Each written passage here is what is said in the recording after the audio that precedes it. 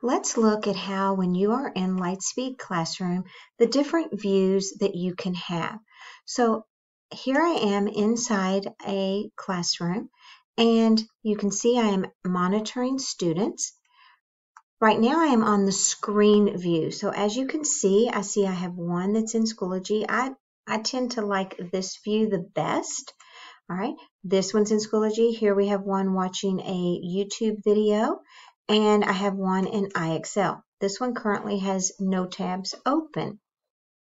The other view that I can have is list view, where by this I'm not actually seeing their screen, but I am seeing what website they are currently on. And then there's a heat map, which also kind of just indicates who's where, they're checked in. Now, this one is my least favorite because I really can't see what they are actually doing in here, but I can see that they're in something. Now, it will turn to red if it's trying to tell me that maybe they're on a site that I don't want them on, but I usually like the screens view so that I can actually see their screens. Let me hit refresh again. And let's look at that. So as you can see in the screens view, this is my actual favorite view that I have of the students.